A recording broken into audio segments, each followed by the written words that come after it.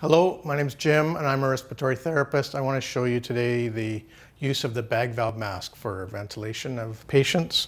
I have a bag valve mask here and 3 different mask sizes. I'm going to show you how to apply those to the patient. Okay, so here I have the disposable manual bagger, which has a PEEP valve attached and there's no mask on it currently. It does have a reservoir bag and then an oxygen supply line.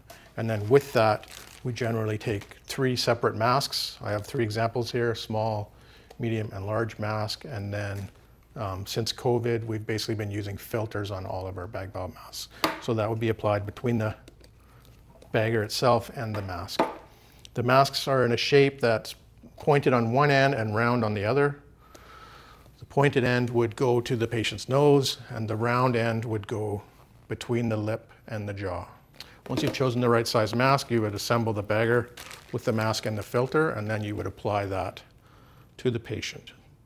Now, the grip that we're going to use typically is called the EC grip. So it's using 3 fingers of one hand as a capital letter E, and then your thumb and finger as the letter C. So the letter C goes on the mask, and the letter E goes on the jaw, the lower jaw of the patient. And the idea is to hold the mask down and pull the head back and lift the jaw up with your 3 fingers.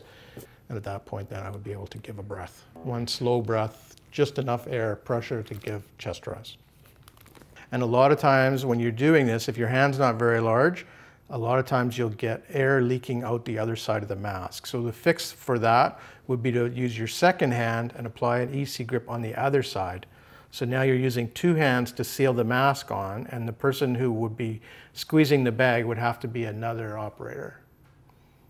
That's one way to do it. And if you are having trouble getting a seal with the mask, another way to do it is, instead of using the EC grip like that, would be to do what they call thumbs down. And you put your thumbs down the mask, and then you grab both sides of the head with your hands, and you can lift the jaw up and push down. This one still requires 2 people to do this, but this is called a vice grip, and it's the way that a lot of people are overcoming difficulties with leaks around the face from the mask.